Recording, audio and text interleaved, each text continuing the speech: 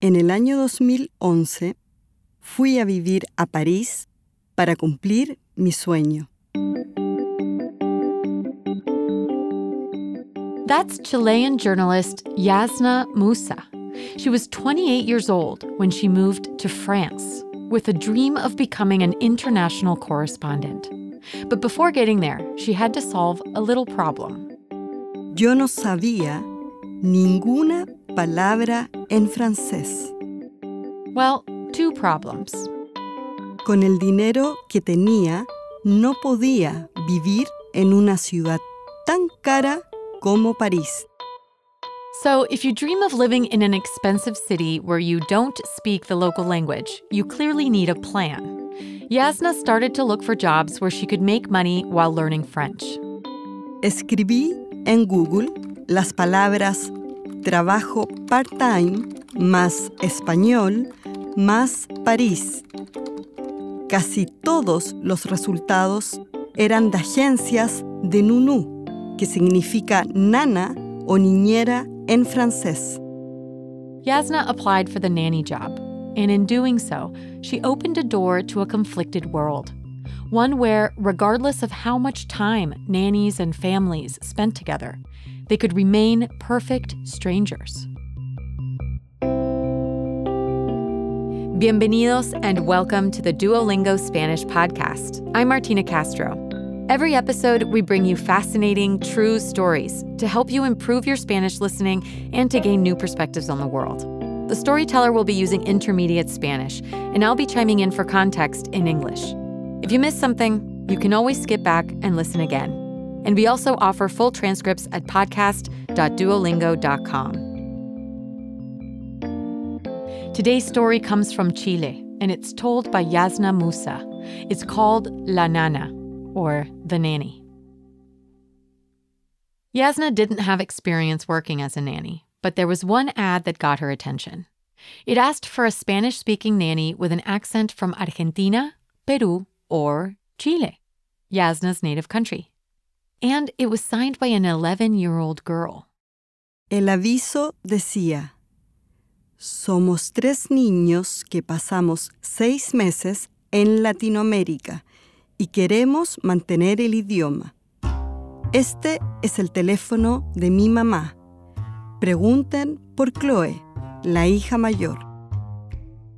Yasna applied for the nanny job, and instead of calling the number in the ad, she chose to send an email. She thought it would be hard to communicate by phone, considering she still didn't speak French. Chloe, la niña, me respondió el email. Me dijo que sus papás me invitaban para una entrevista. Chloe, por supuesto, sería la intérprete. Yasna went to the interview, and to her surprise, she got the job immediately. Era una familia rica. Vivían en un apartamento muy grande en un barrio elegante. The walls of the apartment were covered with sculptures and pictures from the family's travels throughout Latin America. They even had paintings by Frida Kahlo, the famous Mexican artist. Los padres se llamaban Sara y Tomás. Mi primera impresión fue que ellos amaban Latinoamérica. La tarde en que los conocí, vimos juntos sus fotos en la Patagonia y Perú, mientras los niños me miraban con curiosidad. In addition to 11-year-old Chloe, there was 8-year-old Olivier and 5-year-old Emily. Chloe spoke very good Spanish, and she was the interpreter for the family. Olivier and Emily, on the other hand, they didn't want to speak any Spanish when they first met Yasna. Pero unos días después, pude romper el hielo. Una vez a la semana, nosotros nos sentábamos en la sala y yo les daba lecciones de español. Cada vez que la pequeña Emily podía decir una frase en español, se sentía satisfecha. Me miraba y se reía fuertemente. Chloe usually pushed Yasna to practice her French. Por ejemplo, cuando íbamos a comprar pan, me hacía practicar frases muy largas. Bonjour, madame. Je voudrais 4 pains au chocolat, s'il vous plaît. Which means, Buenos días, señora. Quisiera 4 panes de chocolate, por favor. Eran cosas muy básicas, pero que cada semana me ayudaban a mejorar mi francés y perder el miedo de hablarlo. but Yasna's relationship with the parents wasn't as good as she imagined it would be. They paid her only 11 euros an hour, which at the time was about $14. But it was customary to pay at least 18 euros an hour, or $24. They didn't pay Yasna any extra for giving their kids Spanish lessons either. El problema era que yo tenía una visa de turista y no tenía permiso para trabajar.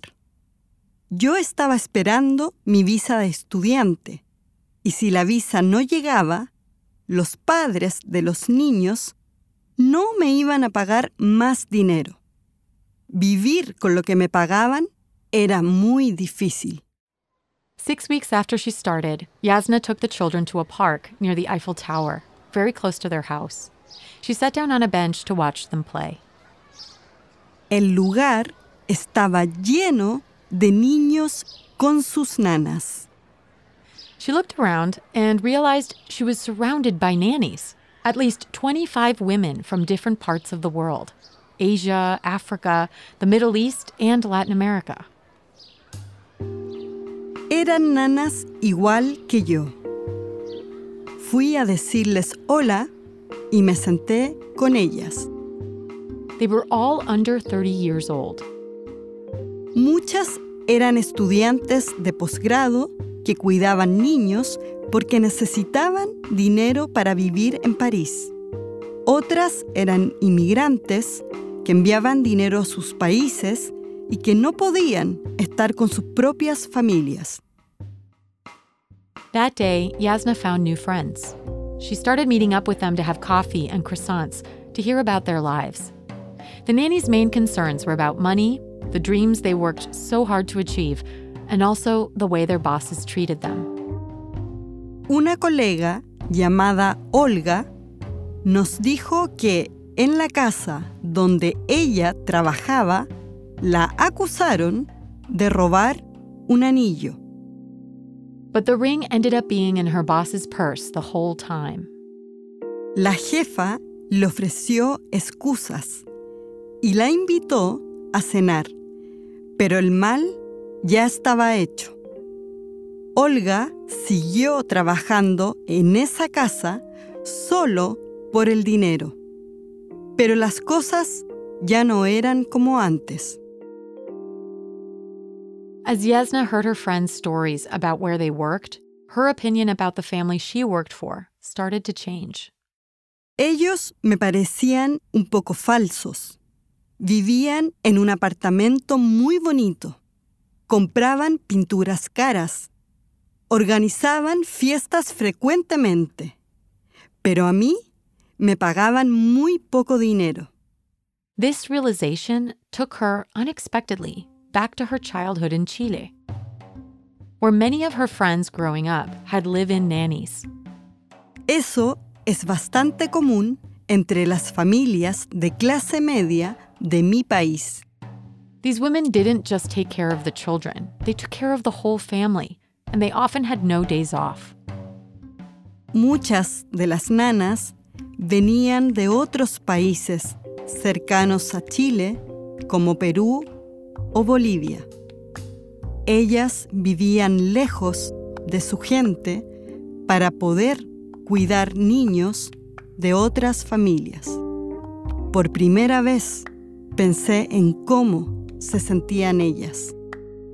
Yasna remembered her friends spent more time with their nannies than with their own moms, but those families still didn't know much about the women taking care of them. Now, in Paris, Yasna felt her bosses were completely indifferent to her. Además de mi nacionalidad y de que era reportera, los padres de Chloe no preguntaban nada sobre mi pasado mis proyectos o mis sueños. Finally, on the third month, Yasna received her student visa. She approached the couple she worked for about giving her the raise they had promised her.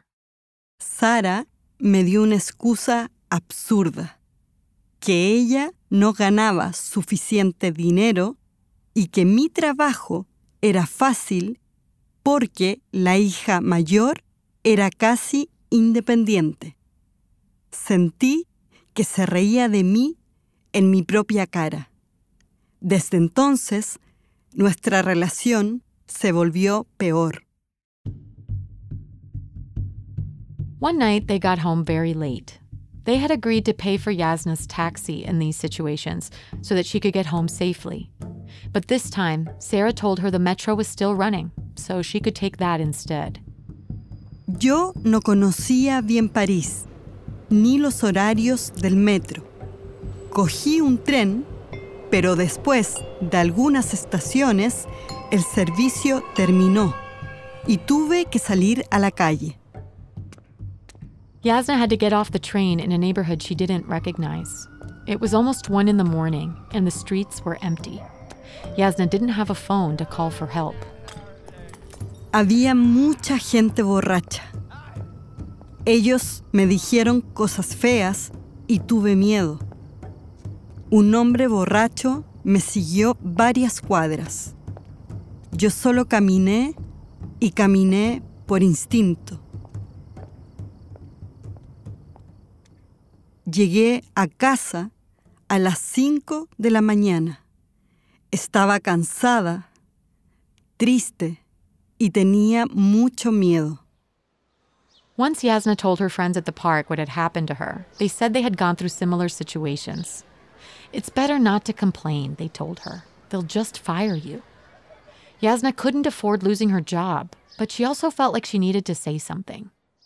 Cuando vi a Sara y a Tomás, les dije que tenían que pagar por los taxis nocturnos y también les volví a recordar el aumento de sueldo. Sarah listened to her intently and agreed. But sadly, Yasna's friends turned out to be right. Sara nunca más me volvió a llamar para cuidar a los niños. She simply never called Yasna again, and that was it. Yo tampoco insistí, porque no creía en su palabra. Nunca pude decir adiós a sus hijos, y eso era lo único que me ponía triste. By that time, other things were happening in Yasna's life. One night, a friend invited her to a political event. It was a huge auditorium with more than 3,000 people. Un chico me miró y me dijo hola en francés. I don't speak French, le dije. Me preguntó en inglés de dónde era yo. Y cuando le dije que era chilena, me respondió en un español casi perfecto. It was love at first sight. He was a scientist, and by the time Yasna lost her first job as a nanny, he was planning to move to Toulouse for grad school. That's a city in the south of France, and she decided to go with him. That meant que yo tenía que comenzar de nuevo. Pero esta vez iba a ser diferente. Toulouse was a smaller city. Yasna wasn't confident enough about her French to look for jobs as a journalist, so she looked for another nanny job. She was hired by a family with a 4-year-old girl and a 14-month-old baby boy, Claire and Clément. Era la primera vez que cuidaba a un bebé que no hablaba ni caminaba. Claire and Clément's mom was Laura, a blonde woman in her mid-30s that immediately asked Yasna to call her by her first name. She also offered Yasna a formal contract with vacation time and Social Security benefits. It was already worlds apart from her first job. Laura iba a volver a su trabajo por primera vez en meses, después de haber tenido a Clément. Era doctora en un laboratorio llamado Danone, en una ciudad cerca de París. Because of the distance, Laura had to spend Monday through Thursday away from home. Los niños iban a kinder durante las mañanas, mientras su papá trabajaba. Yo los cuidaba desde las 5 de la tarde. Laura usualmente me llamaba por teléfono o me enviaba emails. The kid's father was Mikhail. He was polite, but serious and distant. Yasna addressed him formally as usted. Una tarde, Clement y yo estábamos jugando en el piso cuando se puso de pie. Me miró a los ojos y se empezó a mover poco a poco. Estaba caminando. Yasna had never seen a baby's first steps, so she did what anyone with a smartphone would do. Tomé mi celular muy despacio y grabé un video. Yasna quickly sent the video to Laura. Ella me respondió, gracias. Apart from those happy moments with the kids, Yasna was uneasy emotionally. She still wasn't living the life she had dreamt for herself in France as a correspondent. Muchas noches pensaba que tenía que hacer algo radical para cambiar mi vida. 5 months after starting her job, it was time for Yasna to take her summer vacation. She told the family she would spend it on the beach.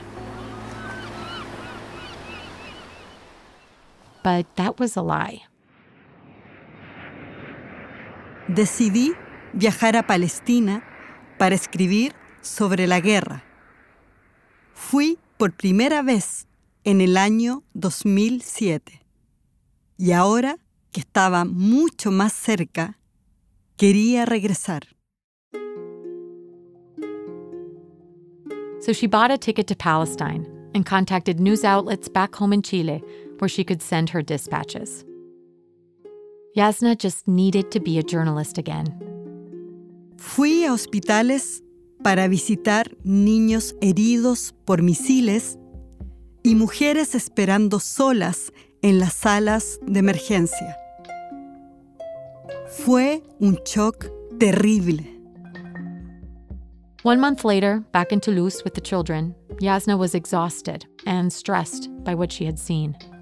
No one in the family asked for details about her vacation. Solo les dije que las vacaciones estuvieron bien, así en general. Those first days back, Yasna had bags under her eyes and she wasn't sleeping well. La primera tarde, Clement y Claire vinieron corriendo a verme. Querían ir al parque, pero yo no tenía ganas. It was clear that Yasna was not the same nanny she was before. She was depressed and feeling trapped. Una noche, cansada de esperar, me senté frente a mi computadora y busqué en Internet el email de la editora jefa de Radio Francia Internacional. Le escribí un correo diciendo que buscaba una oportunidad. It was midnight when she went to bed. At 2 a.m., she got an alert on her phone. Era la editora. Quería verme en París la semana siguiente. No lo podía creer. She got the correspondent job. Her French had gotten excellent in the years since she had moved to France, and she was finally ready. But this happiness came at a cost. Tenía que decirles adiós a Clement y a Claire, después de 9 meses juntos. The next day, she took the children to the park and told them that she was leaving. Clement no entendía lo que sucedía, pero Claire comenzó a llorar. Su mamá, que esa vez estaba con nosotros, le explicó que yo no sería más su nana, pero que nosotras podíamos seguir siendo amigas. Back in the house, Laura invited Yasna to chat on the balcony. She prepared drinks and cheese. Era la primera vez que compartíamos de esa manera. Era extraño. Yasna didn't really know how to behave, but after a while, she decided to relax. Laura, emocionada, me dijo, gracias por querer a mis niños y por cuidarlos cuando yo no estaba. For Laura, it had been really difficult to leave Clément and Claire with a stranger. But over the past few months, she had come to trust Yasna. Sentí que la pared que había entre las dos se rompía. Por primera vez, ella y yo hablamos sobre nuestras vidas, nuestros países y nuestras carreras. They talked a while longer, and even though they still knew very little about one another, they hugged and held back tears as they said goodbye. Hoy veo lo grandes y lindos que están Clément y Claire a través de las fotografías que sus padres tienen en Facebook.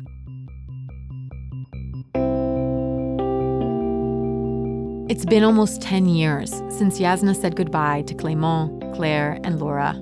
She's now back in Chile working as a journalist. She doesn't have kids, but every time she meets a nanny at a friend's house, Siempre busco la manera de pasar tiempo con la nana y le pregunto, ¿cuál es tu historia?